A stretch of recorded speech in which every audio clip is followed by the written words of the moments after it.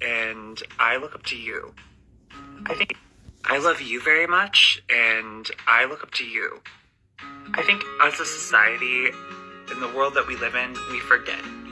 We forget that we all actually look up to one another. That we see something in someone, and really it can spark something in ourselves if we choose to see it, if we allow it to do so.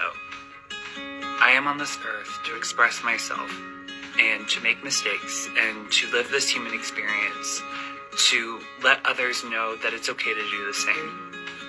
It's okay to be yourself. Setting down what you were told and then picking up a brand new way of living is bravery. And it's okay to admit that you are brave and that you are unique and that you are whatever you are. Just live your life completely you. I love you very much. Good morning. Coffee with the Witch. Well, I received this comment on one of my videos that I had done some time ago.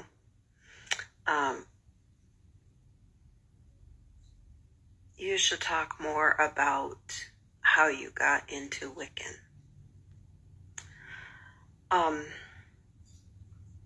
Many years ago, my life actually goes back and forth, as I try to find who I am, what I like, what I identify with, etc. I was born into a Mormon family with a Catholic stepdad, but he never went to church. We went with him on occasions to funerals and weddings. People in his family were held at Catholic churches. And quite frankly, it wasn't for me. I'll just put it that way. But I have never felt such fear walking into every single church, chapel, whatever you call it. I didn't like it at all. But growing up LDS, I didn't like that either. So around 1999, I'm still kind of searching. We got a computer in my family, my 3 daughters and I started learning how to use it. And I looked up religions of the world. In it was Wicca. And I started looking at that and reading about it. And I thought, oh, that's for me. That feels exactly like me. And I started looking into other Wiccan websites, Witchbox, VOX, etc. And just looking up. And the more I looked into it, the more it felt more like me. I'm also indigenous, so my indigenous part of me blends with that very well. I hope that answered your question. Have a great day. Good morning. Continued coffee with a witch.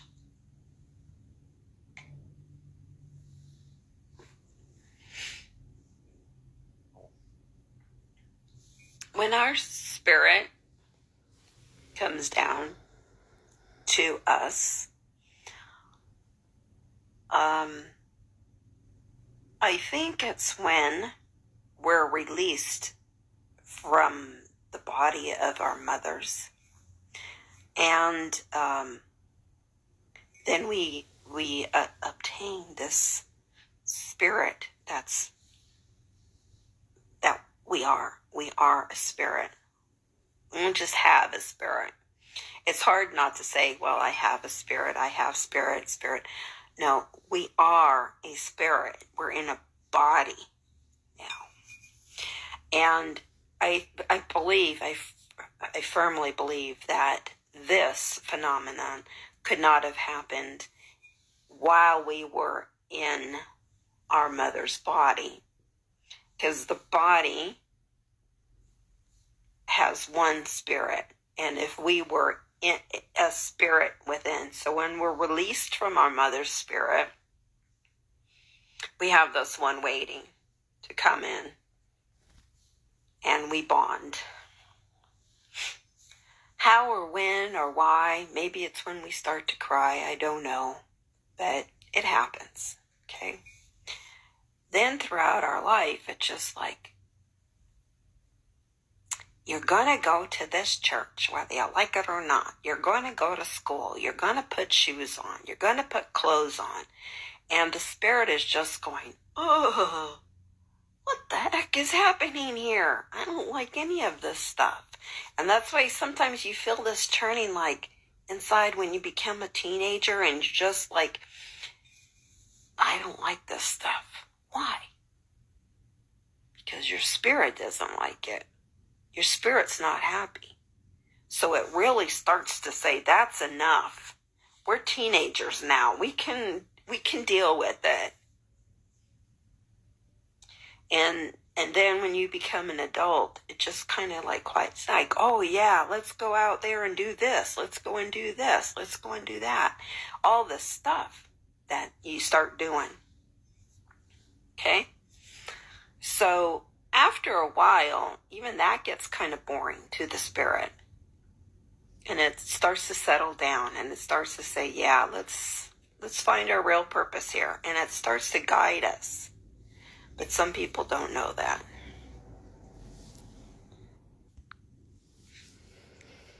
One more video for this morning.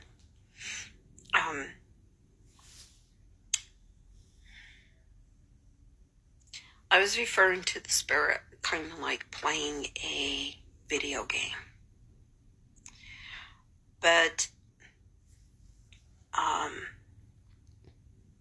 you know how sometimes there's video games, my granddaughter plays them, she plays them, and you go down one way, and you get more points, and you go down some other hallway, and points are taken away, and sooner or later, the game's over, and you gotta start over again. You know how it goes.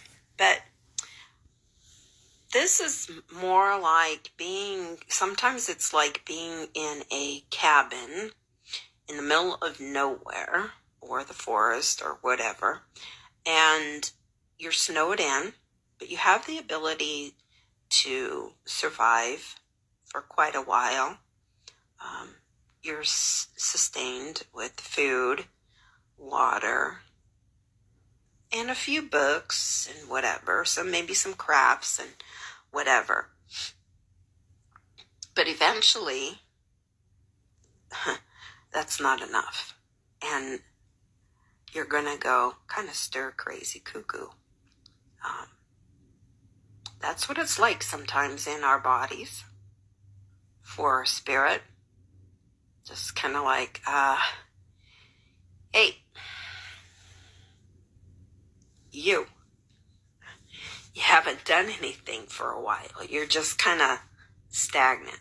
That's what I'm kind of going through. So I'm kind of like explaining, hey, don't get bored yet.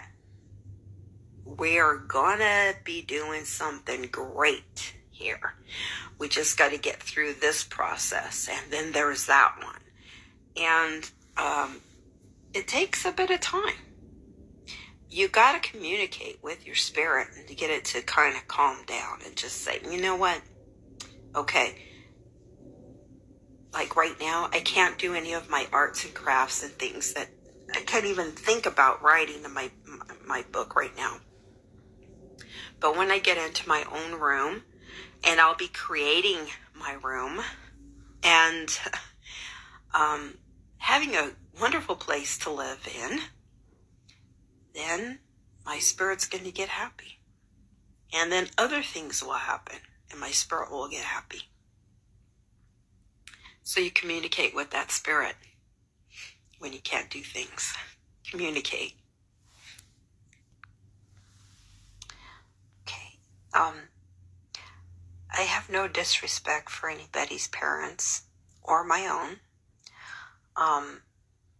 But parents don't know what you and your spirit need to do and need to have. And so when you're a parent, you need to kind of listen to whatever your kids or teens or even adult children are telling you that they want to do. You can't make somebody live a life that you want. If you're a parent and you're living your life, that's great. But you can't make your kids live how you want. Say you wanted to be an actress and you couldn't be for whatever reason. You can't make your kids be actresses or actors. You have to let them find their own journey. You have to support them in that. Because we're all in contact, communication with our spirits. When mine led me along the way, and I'm seeing images, like years into my life, I saw images of past life regressions, okay? And I unlocked like a whole incident that happened to me. My spirit was very happy. And I knew I was on the right path of being a witch, because I have been before in a few different lifetimes. So when you're going along, this little reward the spirit gives you, like if you have a memory, you've gotten some points, and you've gotten this memory because you're on the right path. I don't know if that makes any sense. But a lot of times, parents want their children to do what they couldn't do or what they think is best for them, but you're not in their life. You're not in their body. You don't have their spirit. You need to just support whatever they want. Okay, so what I'm going to be doing here from now on is going back and getting a few of my Coffee with a Witch. And I can also record some of my fun videos along the way too, but I thought that I would do some of my recent Coffee with a Witch. Every morning I'll wake up, have my coffee, and sit here and talk a little bit about whatever I'm moved to talk about. So join me next time. I don't know which ones I'm going to pick, but this was mostly about spirituality, how I feel about my spirit, the spirit that I am.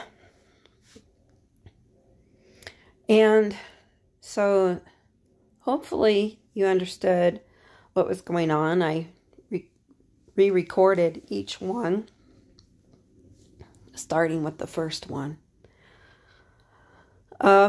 Because I'm going to kind of be moving away from TikTok. I'm going to be doing more of my videos over here. I don't like the atmosphere over there in TikTok. I've met a few friends, and if they wish to follow me over in YouTube, that's fine. If not, I'm sure that they'll understand. Anyways, thank you for being here. Like and subscribe, share if you want to, but I'm not in this for popularity. that's why I'm coming back to YouTube, because I'm really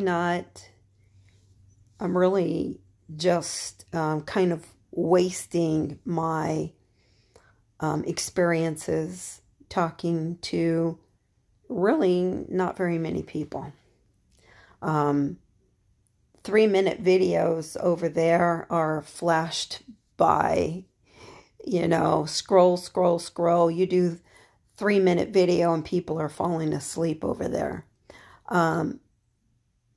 People here in YouTube generally come looking for certain titles and stuff like that.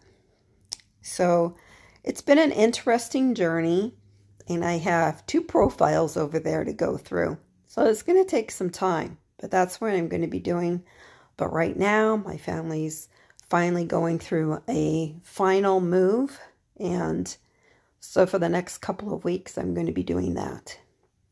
Thank you for being here. Happy continued holidays into 2023. Thank you.